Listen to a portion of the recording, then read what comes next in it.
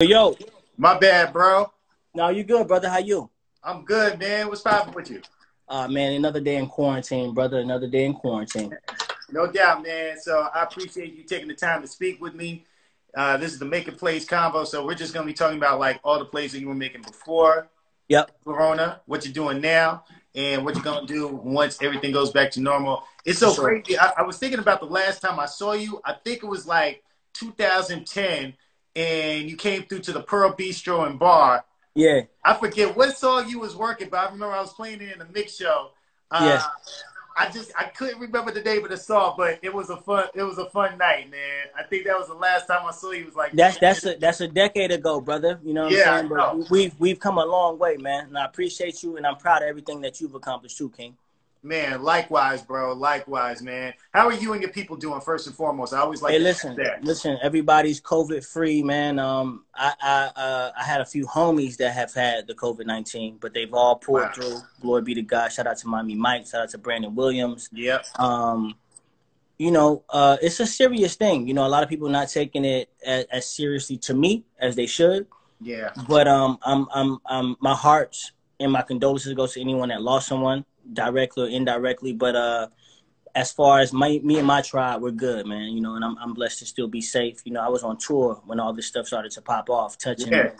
millions and thousands of women. You know what I'm saying? Like, night after night. So I'm happy that I'm healthy. I'm happy Yeah, that I'm healthy. absolutely, man. It seemed like you came into 2020 just with a new focus and a fire. I mean, you was doing the press runs. Obviously, you was on the tour. What was Yep. your mindset going into the year? It was the same as everybody else's, man. 2020 was the year of clear vision, the year of alignment, and unfortunately, I'm not going to say unfortunately. Let me say this. I found peace in this season of stillness.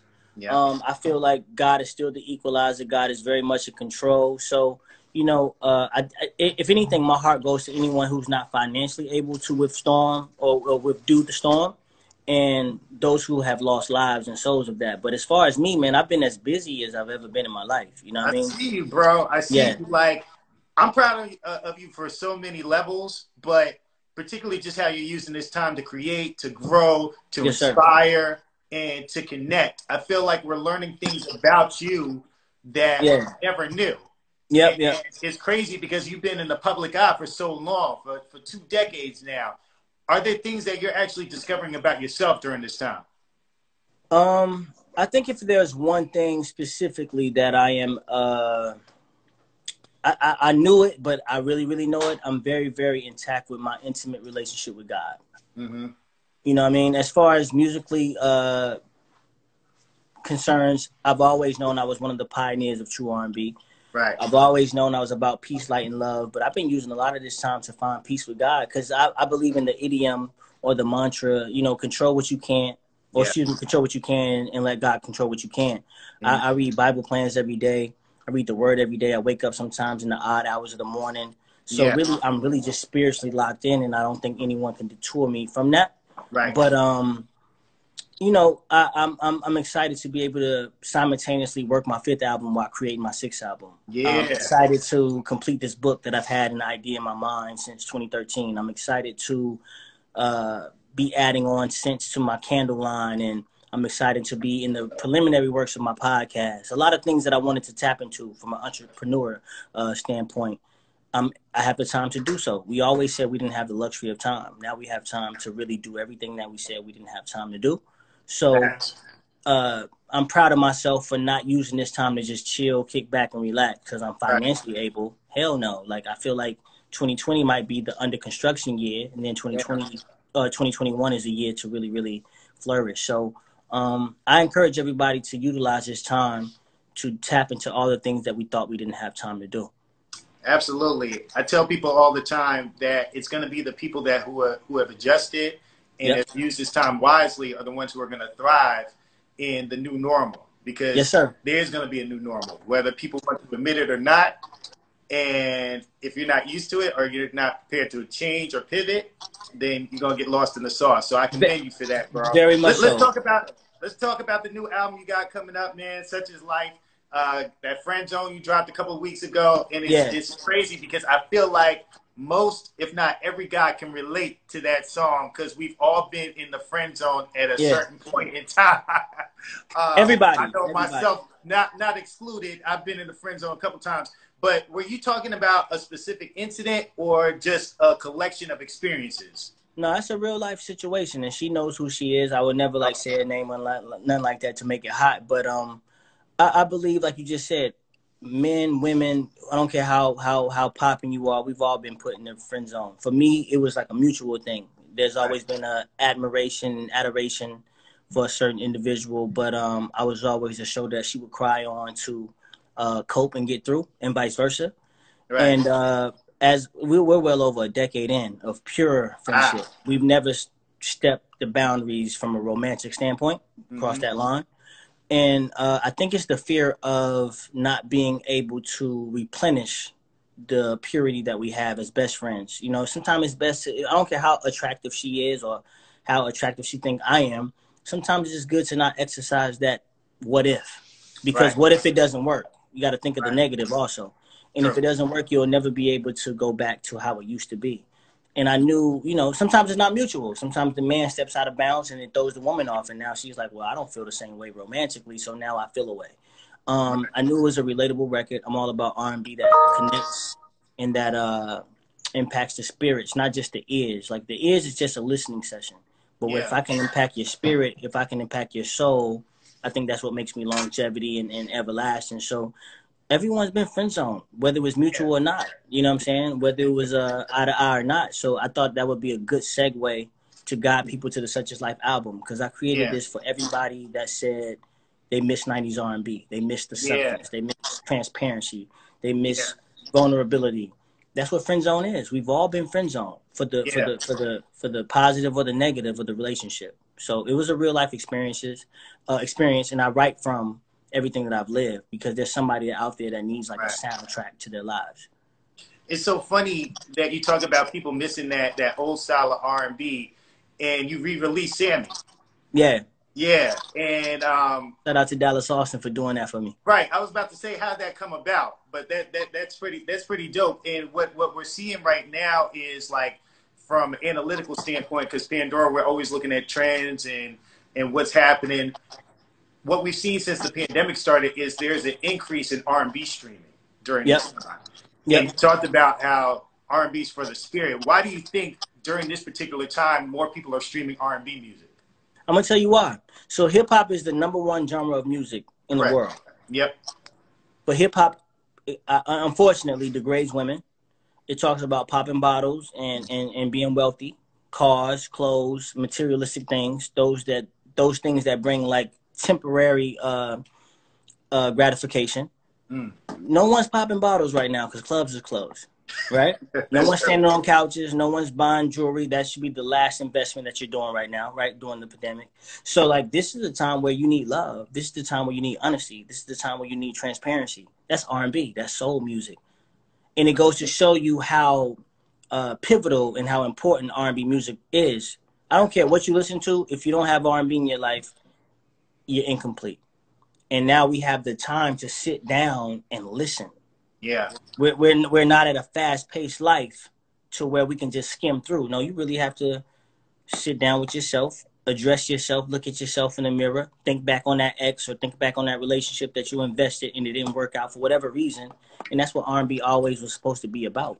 And that's what I've never strayed away from. I've always stayed true to the core of R&B music.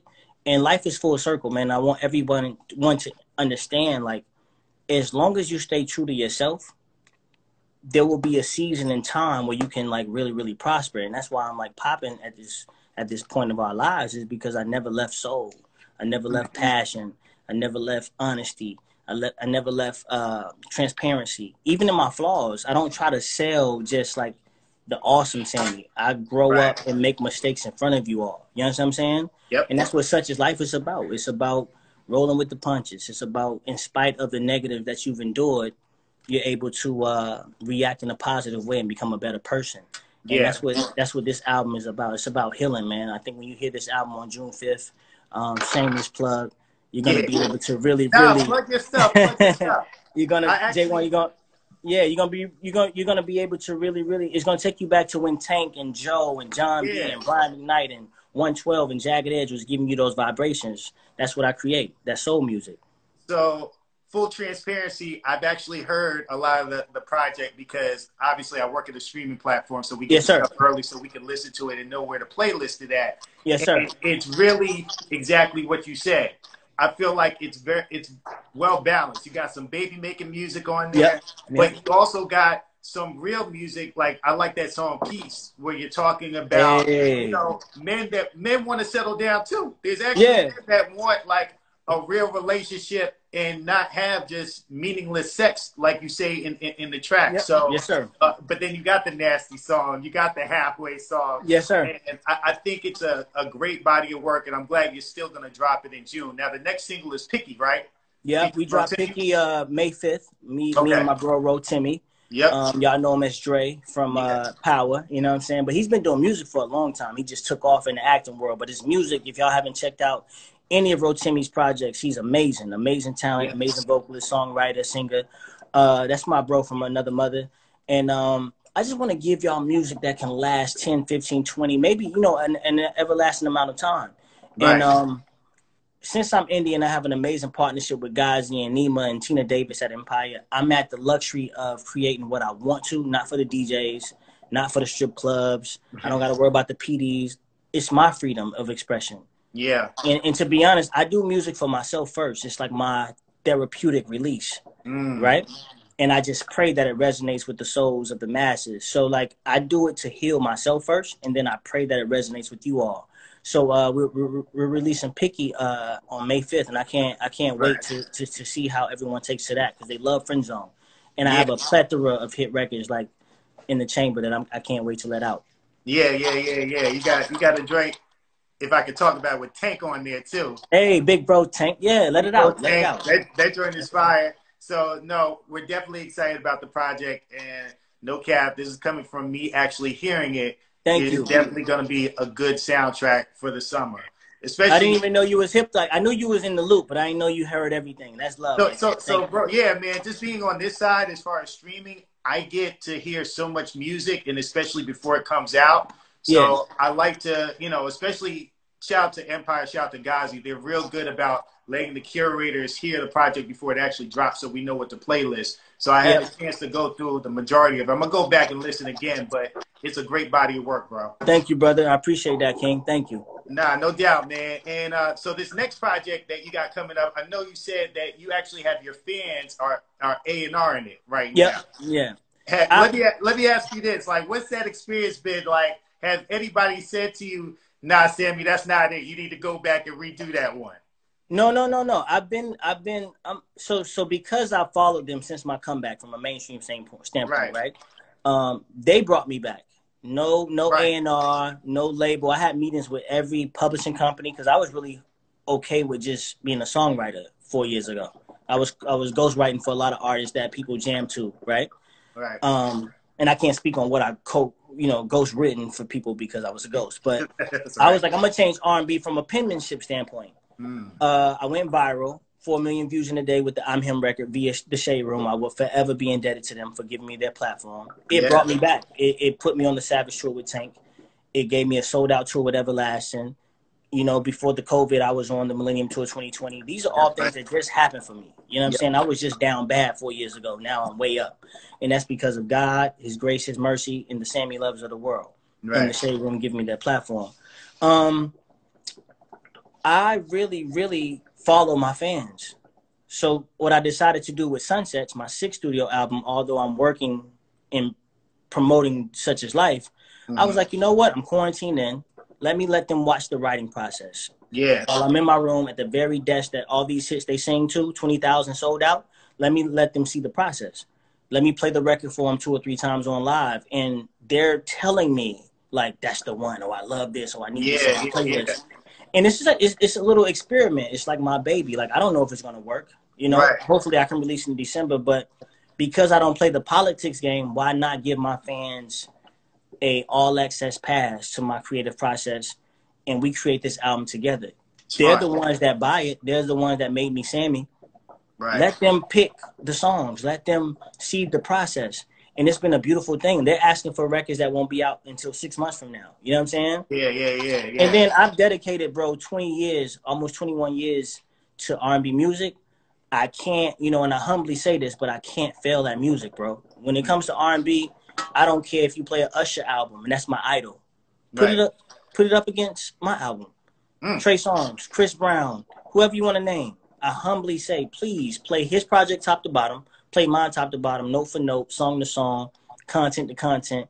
They got to see me, and I know internally they mean that, and I know internally they know that.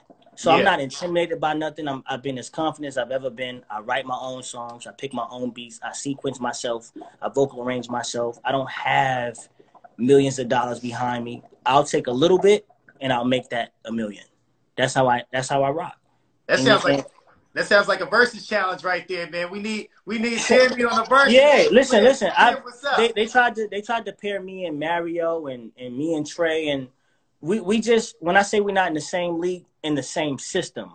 I'm a supporter of all of them, but I know their lives. I know their careers. No one has overcome what I've overcome. Mm. People know Sammie and they think I've been like major my whole life. Bro, I've only been major 10% of my career. Mm. Yeah. But I have a number one, I have a top three, I have a number five. This is Billboard. So Yeah. what I'm doing independently, I don't even like to be compared to nobody because no one had the same walk as I did. No one had to come over losing everything back in 2009 with an ex-manager that I trusted as a big brother like I did. So Yeah. I went through label changes. I've been through management changes. Trey's been on Atlantic since he came in the game. Breezy's been on Jive, you know what I'm saying, and all that since he came in the game. Me, I had to overcome things and prove myself time and time again when I have over 130, 50 million streams independently. I don't, there's systems. I don't want to give too much of the game away. You can buy packages where your streams look like this, but it's not that. Yeah, I'm aware Or of all your that. views. I'm not saying they do that, but Yeah. I don't have none of that. Any numbers you pull up, those are my organic numbers. So I'm me, Sammie, the entity, the brand. It's a one of a kind ordeal because I don't play those games. Right. Why would I pay for 100 million views and really half of those is robots? Mm. I love humans. I love spirits. I love, you know what I mean? And Yeah. that's what I create for. So I don't really see anybody else. I just focus on what I'm doing and my path. Amen to that, man. And you're definitely doing a lot outside of music. You got your candle line. You're doing movies. You got the modeling joint popping off. What else you working on? Man, I got the candle line, right? So we launched my candle line. I'm in partnership with popandpearlcandle.com. We did Pure Love and Pure Honey in February and made a killing, man. And everyone who's purchased a candle, thank you. I'm really a candle lover, so it kind of made sense to like create a fragrance or a scent, if you will, to go along with the playlist of my music. Yesterday, I spent 6 long hours creating 3 more fragrances. We have, or scents rather, Peace, Indigo, and All Night. Okay. If you buy Peace and All Night and you buy a physical copy or iTunes, Google Play, you get those. Indigo is added to the Sammie collection. I shot a pilot for this show called Misunderstood in LA the end of last year. I'm working on a book. I have a meeting tomorrow for Good to Know, which pretty much lets women in the insight of a man's mind. I don't think like Steve Harvey does. I don't think a woman should think like a man. I don't think a man should think like a woman. I think we should figure out the happy median and understand just how different we are. So where's the next Diddy? Where's the next Jay-Z? Where's the next Nipsey Hussle? Where's the next person that's big on ownership, building it from the ground up, little by little, plant by plant, water by water, seed by seed? That's me.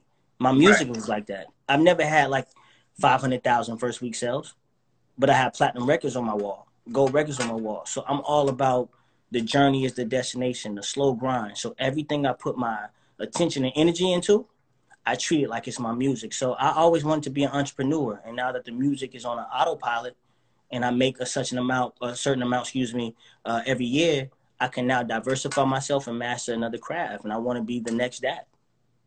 That's awesome, bro. Keep doing what you're doing because like it's a good roadmap for what other artists should be doing. You know, especially in a time like this, I think a lot of artists are learning that I can't just rely on my streaming money. I just can't rely on my publishing check, and I definitely can't rely on those shows because as you can see, shows can get taken away. Day That's one, why you have to have multiple streams of income. I'm very transparent with my fans, right?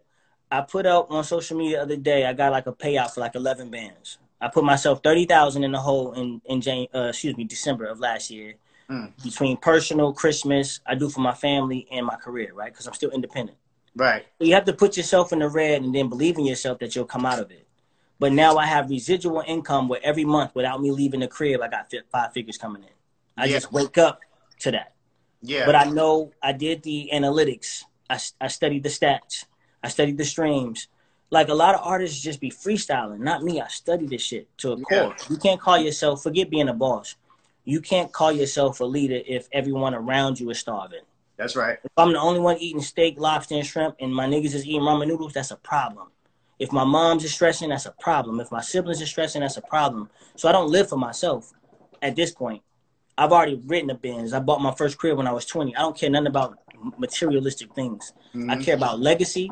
I care about generational wealth, things that they don't teach the urban. Let me not milk it black people. They don't teach us that. Right. This is me. You know, I'm 33. Yeah. Let me do it while I'm in my prime. Let me do it before I'm 50, before I'm 60. People not going to listen when I'm that old. I'm an old head, right? No, nah. I'm in the middle child. Right. I'm right between the millennials, and I was raised in a traditional standpoint. Right. That's my stance in everything I take. So my story and my path and my purpose is so different from the people they compare me to.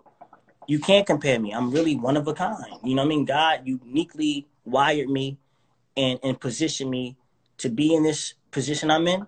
And all I'm here to do is educate and spread peace, light, and love. So I definitely have diversified my portfolio. They say to be a millionaire, you need 7 streams of income. Yep. Yeah, I'm 4 in. I'm 3 away. There it is. And on 4 in, I'm almost there. You know what I'm saying? So I want to shed a light to people that you can do it. If Sammie can do it, I'm just an ordinary man, blessed to do extraordinary things. That's it. You said 2 very profound things. I hope people picked up on that. Passive income. Yep. They talk about that a lot in a book that I'm almost done with, Rich Dad Poor Dad. It's a great book. If beautiful book. Beautiful book. Yeah. And just generational wealth. That's something, another thing that we need to talk to our people about. As much as you've been through, bro, like you've had your highs, you had your lows. Very much. You're still here. You're still standing. All glory to God. What advice would you give to other artists who are coming into this business who are either green to this stuff or just starting to see the stuff that you've already went through? I mean, it's a lot. First, I wouldn't, you know, I don't want to preach religion on anybody because I feel like religion causes segregation. If you're Baptist and I'm Church of Christ, or that person's Seventh-day Adventist, or that person's Pentecostal, we're all of one body. So I encourage everybody to get intact with the spiritual. There was never a time in my 7 years of struggling, my mom wasn't able to help me, bro. My father wasn't. My people, the big bros, producers that I really look up to, that I thought could like propel me, they didn't come back for me, but God did. And when I say come back, he never actually left me. If anything, I strayed away from him. So I would say have a spiritual foundation, bro, because that's so imperative and so essential to getting over these obstacles and barricades that everybody to some degree, shape, form, or fashion are going to go through. And don't take no for an answer. I've sat in front of executives and they pull up the stats and was like, well, you did go platinum. And you did have a #1, and you did have a top 10, and you did write this for Tank, and you did, and they still didn't sign me. Like they named all my accolades and still was like, but I don't know. I think your best days are behind you. Yeah. And if I was a weak-minded person, I would have allowed that no, because that's a person of statue. That's an A&R that I respect. Told me no. I didn't let that shit detour me, bro. Like, I knew they just didn't see the vision. And that's no shade to them. God gave it to me. So my only duty was to make the vision come to light. And now they can, little bro, and I knew you was going to be this. And can I get backstage passes to this? Yeah, because now I made you see it. So don't let somebody's no kill your dream. The moment you stop stepping forward, the moment you stop believing in yourself, you just killed yourself. That's like a dream suicide. So I encourage everybody to get spiritually aligned and to never stop. Every day you wake up, bro, is another day to change your circumstances. I might have been broke yesterday, but then I hit the jackpot the day after. So you're one moment, one viral video from, look at me. Yeah. I never thought my comeback was Shade Room, and I love the Shade Room. The first time I heard I was on the shade room, I thought I was being shaded. I'm like, damn, what did I do? You know what I'm saying? Yeah. It was just me singing in my dining room, 4 mortgages behind. But here I am running a whole entire empire where I employ 7, 8 people. And I knew I would be here. And I'm not even content. Excuse me, I'm content, but I'm not satisfied. There's so much more I want to do. So the 2 things I can tell you, man, is to have a prayer life Yep. that's unshakable and to never accept no one's no. It's what is no? I don't speak that language. I don't know how to spell it. I don't know what it means because it has to be a way. You feel me? Yep, absolutely, bro. I got your next stream of income. It needs to be motivational speaker because Someone said that last night, so I'm gonna take this as affirmation. for real. So that's just you. confirmation if more Yes. people are saying that. But yes, that needs to be another stream of income because Everyone you are says definitely that. inspiring the people in the comments and you are inspiring me. I'm gonna wrap it up here with these quarantine questions. What's the best thing you've watched so far during this time? Money Heist. Money Everybody's Heist. saying that. I got to get on that. Bro, so you can watch it in Italian or Espanol, whatever the language that they're speaking. I tried to do it in English and it wasn't vibing the same. But that it was inspirational because I play chess, right? I don't like checkers. Checkers is just jump to me. I like to be 5 moves ahead. Yep. And the professor, I won't give it away, but there's a guy that's a character that's called the Professor in Money Heist. He was always thinking for his team, the worst case, best case scenario. So from a mental stimulation standpoint, Money Heist. Money Heist. Okay. I got to check that out. Is there anything you're reading right now? Yeah, I'm reading a plethora of books. The Power of Manifestation. Okay. I believe that what you speak, you become. Yep. Or it's reciprocated by the universe. I'm reading The Ways of the Superior Man. It helps you about money, wealth, and sex. And then The Battlefield of the Mind again. Because if you can't think clearly, then you can't function clearly. Because thoughts become things and things provoke action. Those are the 3 literature books that I would give to anyone to dabble into. Okay, okay. Is there any new foods that you've tried to cook? Absolutely not. I hate cooking. You say you stayed away from the kitchen. Yeah. I just don't enjoy it. I can cook. I can make some single meal little meals and survive, but I have no enjoyment. My sister, though, is a chef, and my brother's also in culinary, so I be making them spoil me. Oh, you good there. You good. Yeah. Last question, bro. What's the first thing you're going to do once all this is over and it's safe to go out? Not talking about today what they're doing in Atlanta. Everybody just out in the streets with no mask on. Yeah, we freestyling bad in the when you don't have a mask on, it's all bad. It's all bad. Because I don't know when the tour will start back up, man. I've been wanting to vacate for a while, and the dream of mine has been I want to go to Thailand, man, and I just want to become one with the universe. I want to meditate. I want to pray. I want to vibe with the elephants and the monkeys and the lions. So Thailand, you might see me really in August. I want to go to Thailand, man, and just zen out for real, and refocus and recharge and get ready to come back to the States, 100%. Man, there it is. I got to get out there my damn self. But, bro, it's so good to reconnect with you. Once everything is safe to open up and you've done your trip to Thailand, man, make sure you come through to the Pandora office in Atlanta. Please. We got to chop it up, especially around the new music they get putting out. We'll show you all the analytics since you're into that stuff and all the artist tools. And we just got to reconnect, bro. This has been a great conversation. Hey, man. J1, thank you for taking the time out. Again, I'm proud of your growth, Thanks, brother. I've watched everything, and when I heard I was doing an interview with you, I was like, damn, like he's really, really leveled up. And just from king to king, that's why I put in my caption, King Talk.